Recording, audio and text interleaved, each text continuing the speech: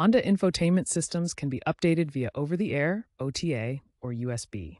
OTA updates are wireless and convenient, rolling out to over 70% of U.S. models since 2018. For OTA updates, park your vehicle and connect to a stable Wi-Fi network with at least 50 megapsecond speed. Navigate to Settings, then System, then Software Update, and check for updates. Download and install the update, keeping the vehicle on for 20 to 60 minutes.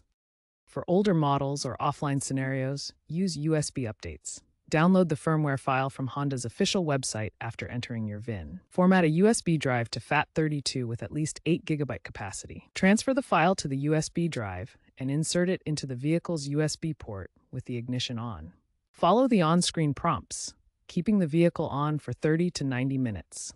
Both methods ensure your system stays current with the latest features and security patches.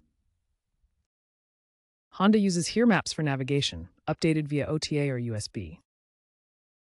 Google Maps updates automatically through Android Auto.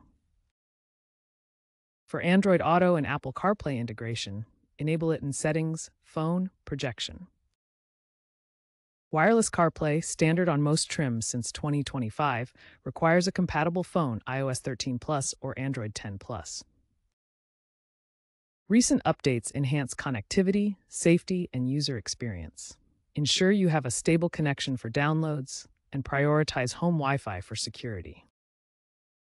For issues, Honda offers USB kits and support, aiming for 100% OTA coverage by 2028. Remember to always check Honda's official website or dealership for the latest specifics for your model year.